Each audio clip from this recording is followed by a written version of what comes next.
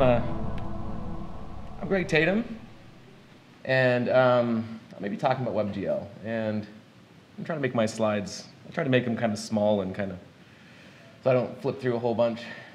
So kind of start out, it's like, why am I here? Like, why am I talking to you? So that's kind of where I'm going to start out with. So kind of for me, I have a background in my degrees in contemporary sculpture, which is kind of a bizarre thing to kind of go from sculpture to programming. But I kind of hear like a lot of web devs kind of come from like weird backgrounds as well. So I guess that's not that crazy.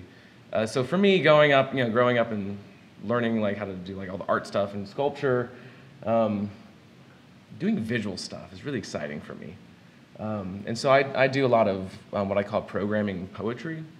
So the idea of a poem in code is a poem is a small piece of like aesthetic content that is kind of satisfying to look at, understand. It has a theme, and it's quickly kind of, you get it, it's a package. So I like that idea, and that's kind of what a lot of my personal work, and I'll show some of that later. Currently, I'm the senior dev at a company called Cubic, which is in Tulsa. It's a creative agency, so we do a lot of destination marketing. So I have my first production WebGL site coming online, which is exciting for me. I hope to have more. So I think it's a technology that's coming on board. And if you don't know what it is, that's okay. I'll explain kind of what WebGL is and what it does. Next, if you've heard of it, it's Three.js is an open source project for WebGL. And it's a nice package. It handles a lot of abstractions for you for working with 3D in the browser. So I've written a decent chunk of that documentation. And for me, I started using Three.js, and it was like, this is super painful. There's no documentation. It says to do everywhere. I have no idea how to do anything. So I just open up source code, start reading, and document it. Because if I didn't document it, I'd forget it. So it's really funny when I go in there and say, oh, let me like read this and figure out what's going on. And it's like, oh, cool, I wrote that. Like I don't even remember like what this does, but I wrote the documentation on it. So that's exciting, and that was really my introduction to open source software. So if you've never done a pull request, if you've never gotten on GitHub to do something, find some documentation that hurts, write something and submit it. It's awesome, because documentation is one of those things where you can be the expert. You just go read the source code and then send a pull request in. So if you want like some place to get started with open source, I would highly recommend that. And finally, over the summer, I did a fellowship with Mozilla on WebGL. And so that involved writing documentation again through the MDN, the Mozilla Developer Network. So I did some content kits for like giving talks, and I've been turning those into actual articles on WebGL. So if you want to get into some of the math and like low-level, wonderfully painful stuff, that's kind of what I was dealing with. So there's not as many abstractions there. This is the slide where I explain WebGL, what it is. Okay, name, WebGL, Web Graphics Library. Okay, it's graphics on the web. Spec, so it's based off of OpenGL. Okay, you might have heard of it. It's going to be in your mobile devices, on your computers. It's an open spec for dealing with graphics. And I'll go into some more detail on what that really looks like. But it's specifically off of the OpenGL ES 2.0 spec. Okay, ES stands for Embedded Systems. So it's basically like a subset of a subset, which is awesome, great. So we don't have a lot to work with. And I'll get into that a little bit. And how it runs, I might actually go a little bit further in that detail a little bit later. So, WebGL sucks, right? That's the point of my talk, right? About how much it sucks. No, really, like it really does suck. Like I'm being serious. If you want like to get a book on like doing graphics and like all this stuff, it's not going to be written in WebGL. Like there's not books. If they're out there, they're going to be not as good as other books. I'm sure they're coming online eventually, but right now, if you want to learn it, that's why I went in there and wrote documentation, because it just hasn't existed. But that's changing. It's getting more and more mature. Uh, it doesn't do a lot compared to like things like DirectX. You could do some really crazy stuff with kind of the top-of-the-line software, like with DirectX and like all this crazy stuff that does amazing graphics. You don't get that. Forget about it. You're not going to have it in the browser. But that's OK. I'll get into why. And again, it's OpenGL embedded systems like further restricted down so that you can run it in the browser. OK, that hurts. That's painful. And finally, yes, it runs in the browser. You're using your browser to run like 3D engines and games and things like that. That's crazy. That sucks. Like you're losing all this like stuff that you get that's amazing that you can do in kind of native code. But forget about all that. Who cares? It's the open web. It's the web. This is a big deal. If you think about it, you have all this like complicated rendering stuff that's you have to like buy a console or like a huge like gaming computer to do all this stuff.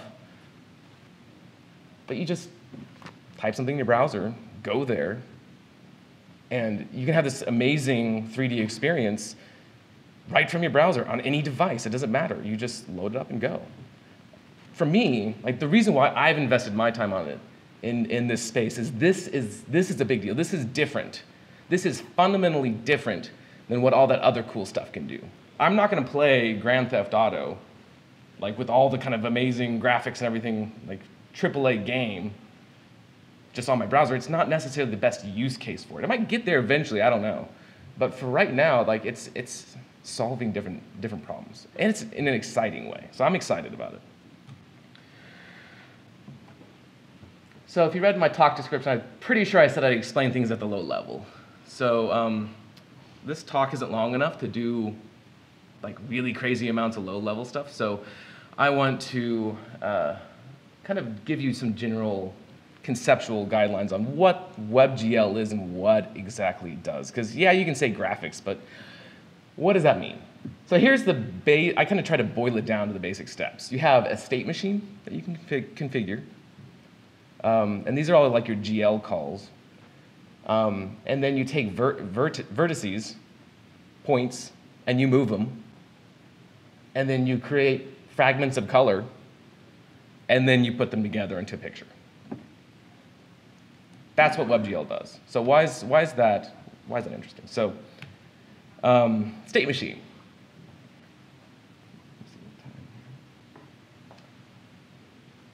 You've got triangles, you've got points in space, so you can upload the data.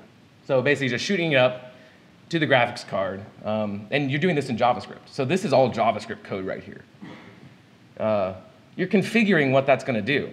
So you're going to say, oh, this is going to like clear this thing, and it's going to like render like this. If I do put these two things on, I want it to behave like this. I want to use like this type of color information. So it's really just like, okay, let's take this thing and reorganize how it looks. And these calls, if you've not dealt with like GL calls, if you're doing it from scratch, it's super painful, super painful.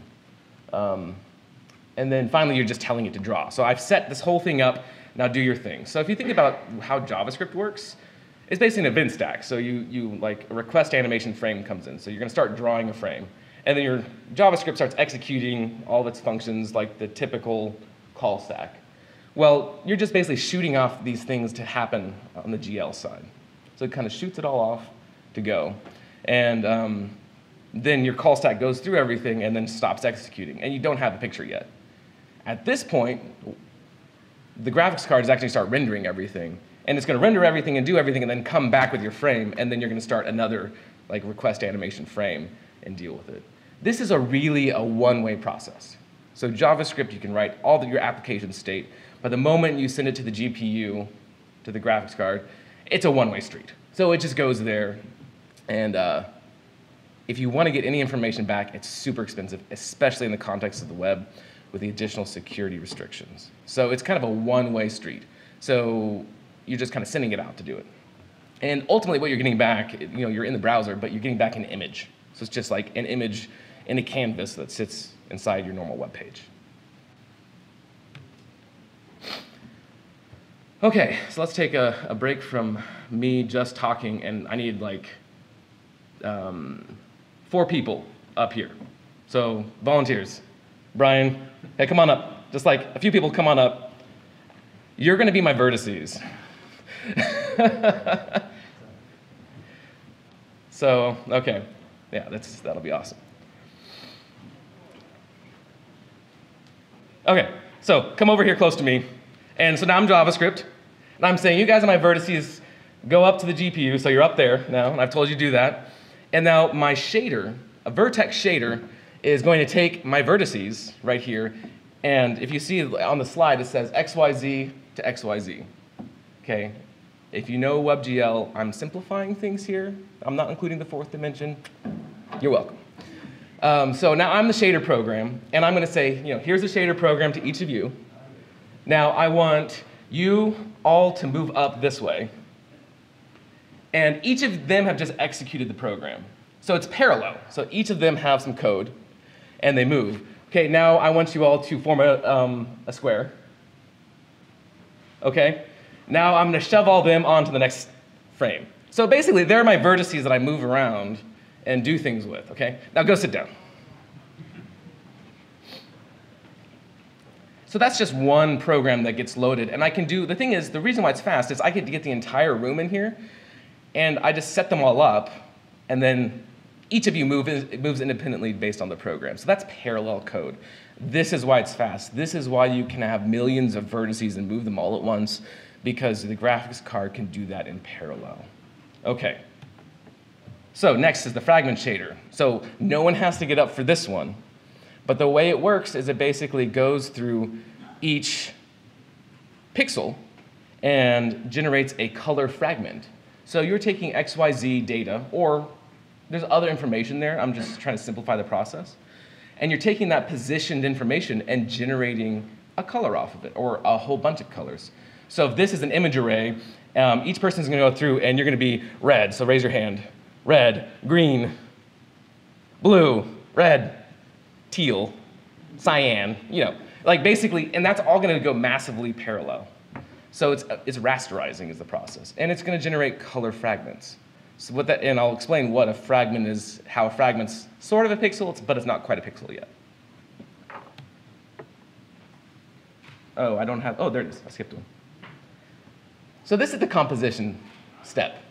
You have this like RG, you have a color and a depth associated with it, and basically it just takes your multiple fragments. So if you have a triangle and you have another triangle over it, how do you sort out which one gets on the screen? It's this step, it's the composition step. So this step basically generates the pixel that gets shown at the end of it.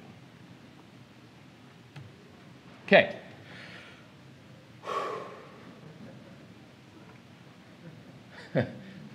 This is super fun code to write. It's awesome. GL clear color, GL enabled GL depth test, GL clear. Here, color buffer bit or depth buffer bit. Like, you're messing with bits right there to like configure settings on it. This is great. I love writing code like this. This is so like beautiful. No. So this is what an API, like a low-level graphics API exposes. That's, if you're writing a game engine, this is great. This is awesome. This is what you want. You're going to write something amazing that's going to take your problem and solve it this way, and it's abstract it so that someone hopefully doesn't have to think about it very much.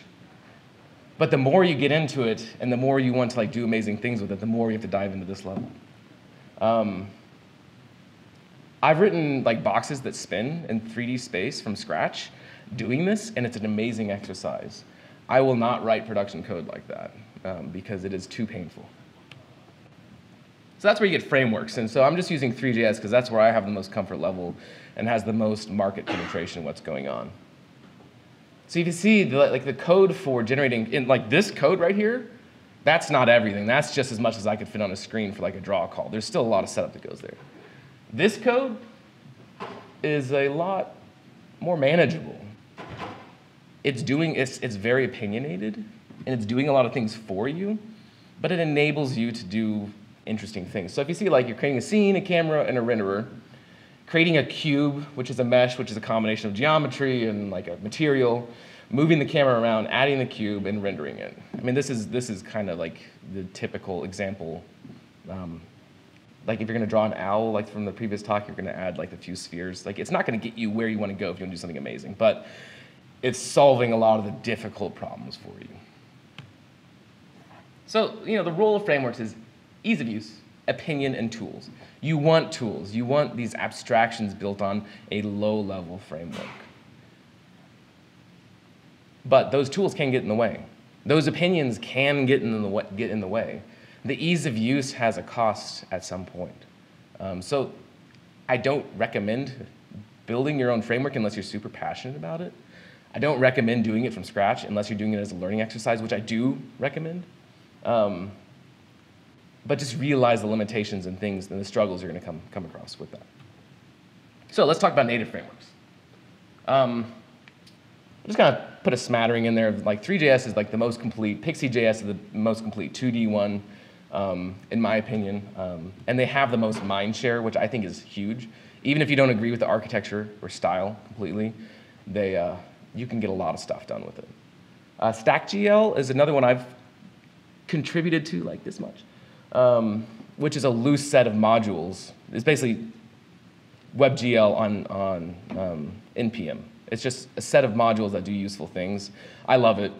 The devs there, like a lot of them are super smart, doing interesting things that I don't have to figure out and I can just use, so that's great. Mapbox.js, taking mapping. I don't know as much about it, but I definitely want to throw it in there because I know that's a more practical application. If you're into gaming, like this is cool. So like Phaser is pretty neat.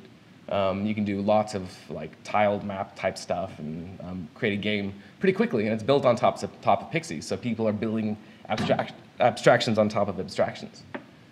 Goo Engine, Play Canvas. I haven't used these personally, but they're kind of definitely at the top of the Google results. So included those in there.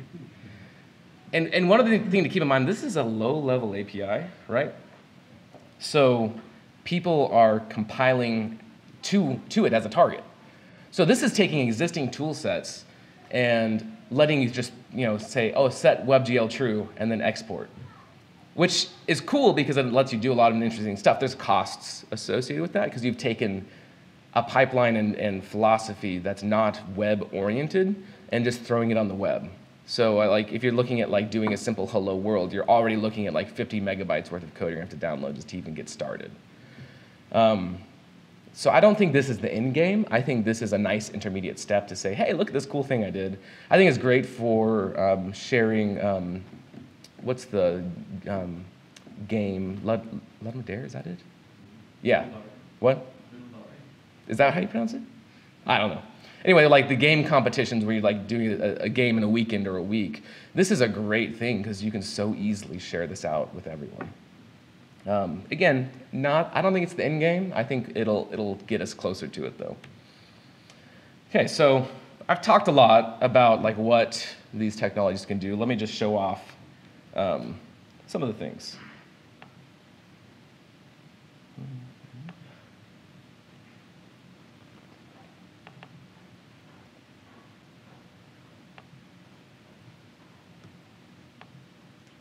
So what's kind of interesting is you think, a lot of times you think WebGL, and you think, okay, I'm going to create 3D content. But this is an app that lets you adjust color and everything else. And if you think about this, I mean, there's essentially 4 points here, in the corners of the picture, so that vertex shader is not going to be doing much.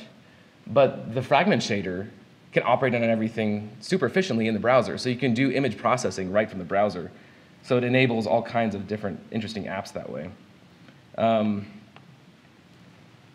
Data visualization. This is not quick. There we go. This is, I think this is LiDAR data, point data. So it's positional data with color as well. And it's using GL point rendering. So it's just rendering a square and putting a color on it. But you can see as it's loading in, it's doing things that the web is good at. The web is good at taking data and throwing it out there for the end user to use. And you see that's what's going on here. They're just kind of, you can see the resolution kind of come in as you zoom in, and more points show in. There's a loading bar as you load the data. This is stuff the web is really great at.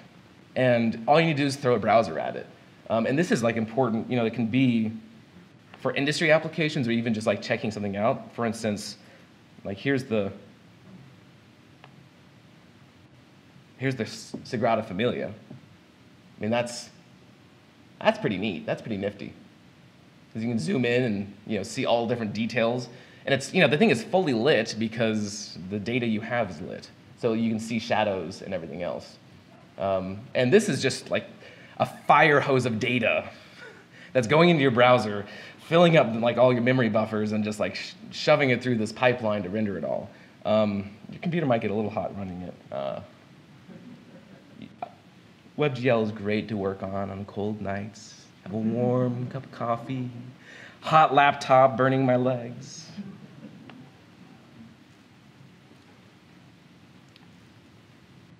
If you think in terms of, and this is what I'm really excited about, and I think there might be less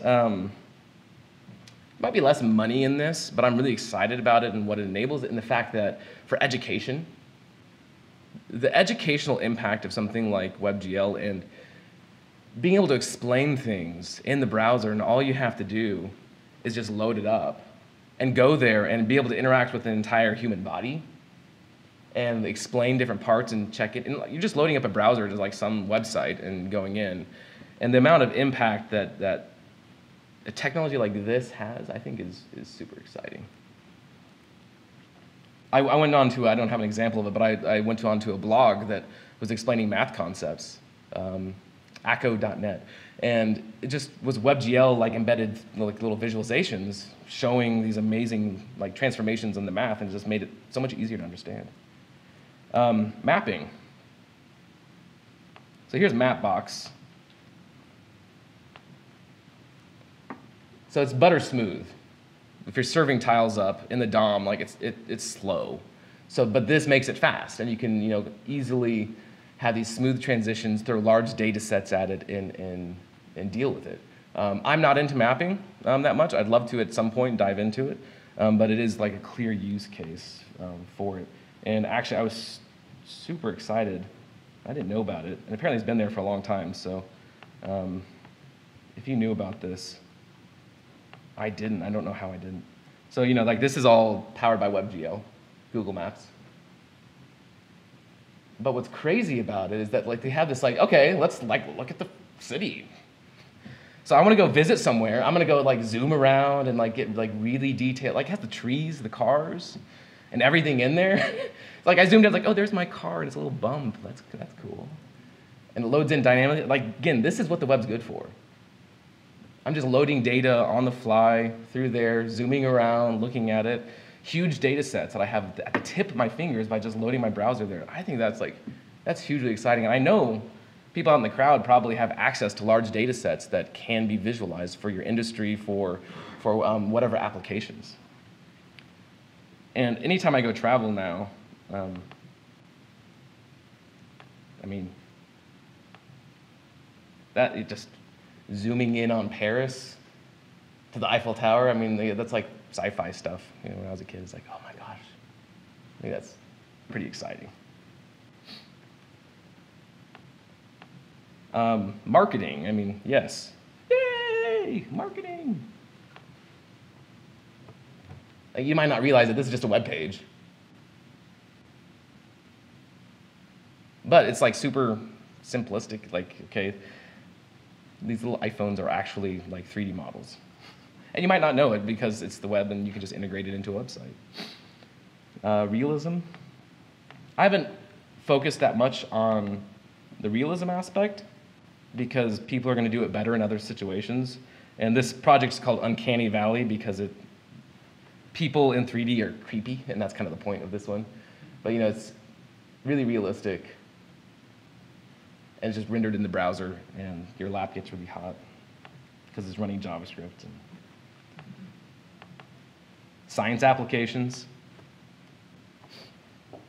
Just being able to visualize, I think if I were in school trying to learn this stuff, and I could easily start to play with molecules on the fly and adapt them for my own uses, I don't know of a clear like really tangible thing that's been built other than like loading up some samples. But this seems like low-hanging fruit to me. Like if you want to make an impact in people's lives, this seems like the type of thing that if you have some expertise in it and can bridge the gap between the graphics knowledge and like science knowledge, I think the ability to educate is huge. I mean, here's a protein that you can just load up and look at it and check it out. I mean, I think that's exciting stuff. And one other thing I'm seeing more and more with like New York Times and other newspapers is the storytelling aspect. This is just one example of using some text to do it, but you can like really just create an article, and this is just like an article with stuff and embed content that like is interactive on top of it. And I think that's another exciting thing. Does anyone know when I should end since we're running late? Okay, well, I'll just keep on rambling for another 10 minutes. How about that? Okay, I've explained like some of the pain points, some things that like make things get hot whenever you're like using a computer. That's not going to go away probably. It's still going to be a little bit resource intensive. But one thing that's exciting is I'm going to go into some just like technical technology that's coming on board right now. GLTF file format is a file format for the web. That's exciting. So right now, Collada is a pretty standard one, but it's XML. It's big. It's verbose, large file sizes. This is JSON. So you can use your traditional pipelines to pull in all your content. So a lot of the work on 3D graphics is like putting this stuff together, and like you need robust tool sets. So this is starting to bridge that gap from existing tool chains. So you can use Blender, 3D Studio Max, Maya, Cinema 4, whatever you're comfortable with, and bring that content into the web. Slowly, people are like, okay, we're running WebGL, no one's computer's catching fire, just your pants because it's hot. But it's becoming less of a subset. So this is a good thing. If you remember why WebGL sucked, it's because there's lots of pain points. So some of those people are saying, okay, let's overcome these pain points with WebGL 2.0. So they're introducing instancing. So that means I can have one thing of geometry and then render it multiple times on the screen. So if I have 100 spaceships, it's not 100 draw calls, it's one draw call, and it's just repeated throughout. So that's a big deal, because it means you can have more things flying across the screen. Yes, I love doing that. I love adding zeros to the end of things. See how many I can get on there. Deferred rendering, like what's that? Who knows? Who knows what that is? So again, Grand Theft Auto example. Deferred rendering is basically sharing this pipeline of graphics and creating different data and combining it back together. So the rendering is deferred, like you're just creating intermediate steps. And then eventually, it'll, I can't go to the next one. Combine together like some depth, stencil information into like the final rendered graphic.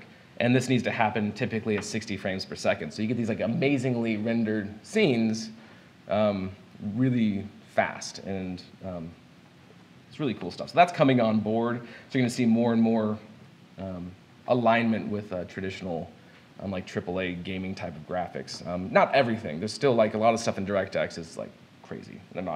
It's not even in OpenGL. WebVR, put on a headset. You go, and basically there's like navigator.getVR devices. Load up a device and hook into it. I mean, and you're just on the website, very sci-fi. That's exciting stuff. I haven't experienced it personally myself. I'm looking forward to eventually buying one and then like playing around with all this stuff. But if you're looking at the future, what's coming on board, this is one of those things. So, where to learn?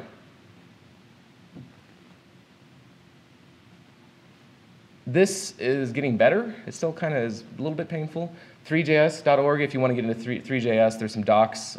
They still need a lot of improvement, even though I've been working on it. MDN, Mozilla Developer Network, I've written some articles for there. There's some existing ones. It's not as good for the spec, because they don't have all that documented out. I recommend the MSDN. That has the most complete spec. If you're interested in like low-level stuff, that's really good. Reading the spec sucks, but is the best way best way to kind of learn that side of it. And it's hard to read because it's like referencing, here's WebGL, and it's using this spec as well. So you click on it, and you have to cross-reference stuff. So it's a little bit painful. And if you're interested in, there's lots of math that goes into this stuff. So Mathematics for 3D Game Programming and Computer Graphics. I recommend that book because it makes the math simple to understand as much as you can. I'm going to ramble for 7 more minutes since we're running late. I want to talk a little bit about some of my exploration of this space.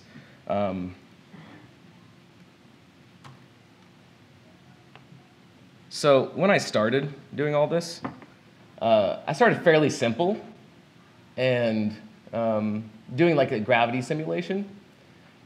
But what's cool is you can have lots of things on the screen. So this is just shooting arrows like crazy out and creating a simulation as it goes through. And I can just like play around with it, and it makes some cool patterns as you go through. And then iterate on it a little bit. This is the browser. Usually it's like super slow, but I could like start throwing these things in. And this is using Pixie.js to do it. So you can see like, if you're starting small, like this is not that complicated of code to write. It really isn't.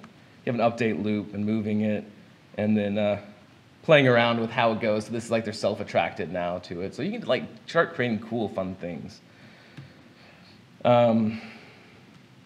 can take existing data. So this is a NASA image that I projected onto a globe. And so this is CO2 levels on the Earth. So I took something that like was pre-existing, did a visualization off of it, threw the NASA logo on it so I felt cool, and then shared it. And it's like, okay, that's fun. And that's the thing is that like they just released the map, which was cool in of itself, but I thought like the projection was weird and distorted the amount of CO2 levels, so I wanted to understand that a little bit further. But there's lots of open data out there to visualize. England just released like 10, 20,000, I don't know, like terabytes of data, of LiDAR data, positional data for England. Like that's, if you want to visualize that, that'd be awesome. Gaming. So this is like a space shooter. It's a little dark, I'm sorry. Yeah, you can't really see it. But I'm mainly using GL lines to like draw a line, like a typical space shooter. You can see a little bit of asteroids, a little bit better there. So you can start playing around with gaming, and this is like uses browser history. So I can switch levels by hitting the back button. Like I think that's kind of cool. I can share out just a single level, and it'll take you directly to the level. Like if you think in terms of the browser, and I think that's where kind of the impact of it is thinking in terms of what makes the browser different? What makes the web different than traditional gaming? Like this is not on Steam, but I can create like a small level and share it out with people and get instant feedback. I don't have to like go through anything else. Like maybe the revenue model isn't there, but for just like fun stuff like that, I think that's really cool. And I'm sure people love making money, so people will figure out the revenue model. This is me playing around with, this is Phaser, using the tiles to like do like animations and running around. I've recreated this thing like 5 times in like 5 different languages. So each time I create like 2 more tile sets, so I like have a little bit more to play with, and then I'm like, okay, that's enough work. That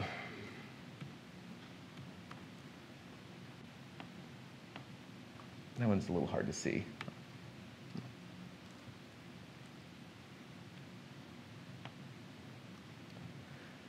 Loading up some 1s and 0s to grow.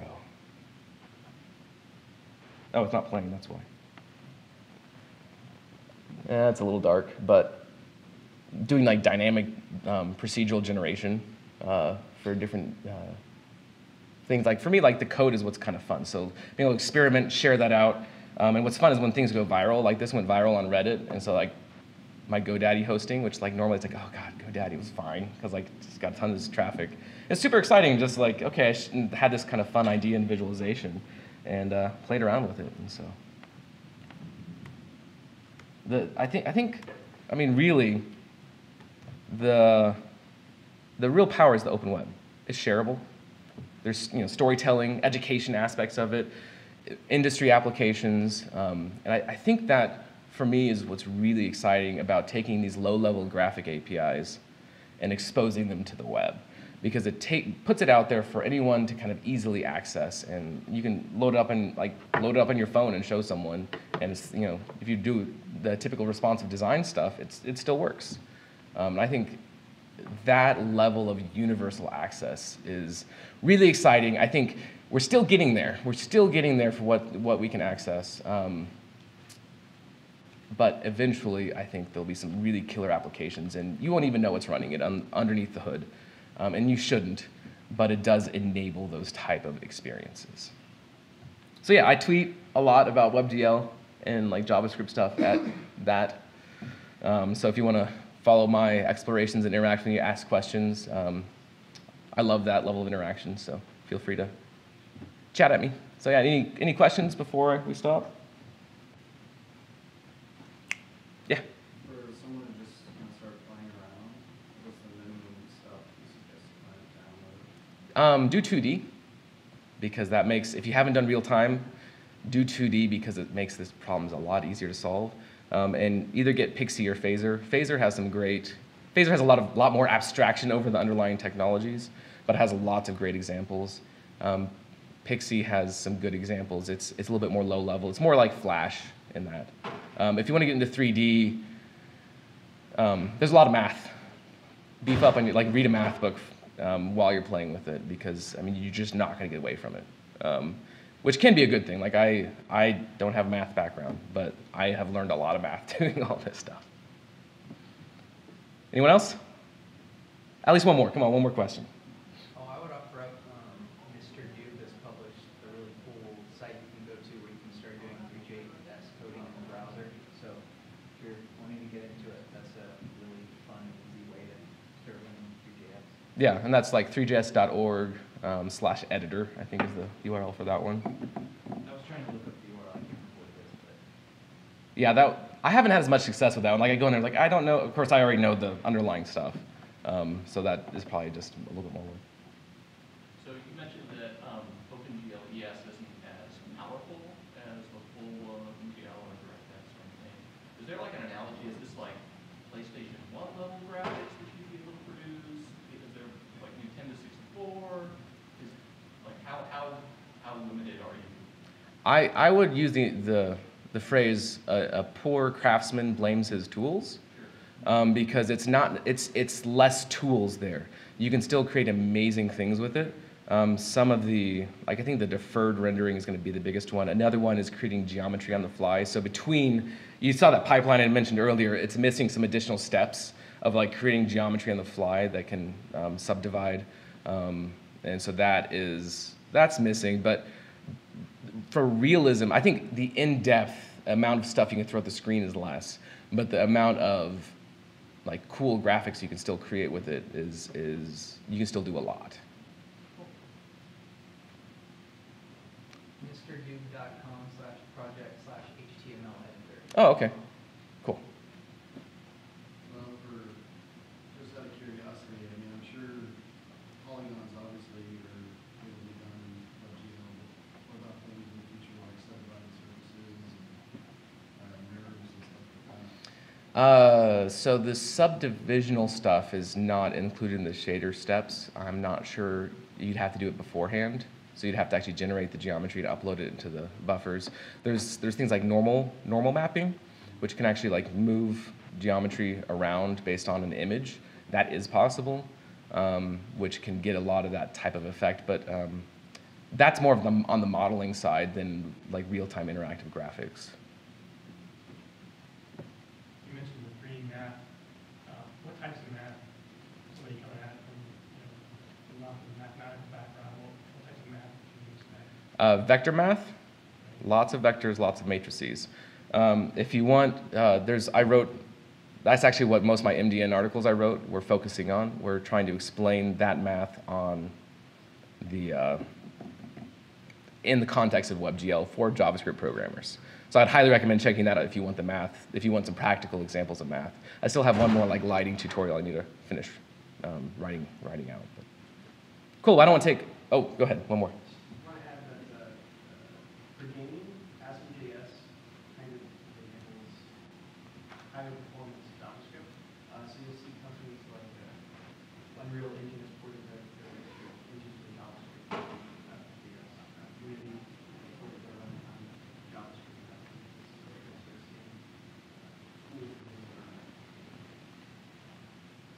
All right, well, thank you all so much. I don't want to take any more of your time so the other speakers have a chance, but thanks for talking.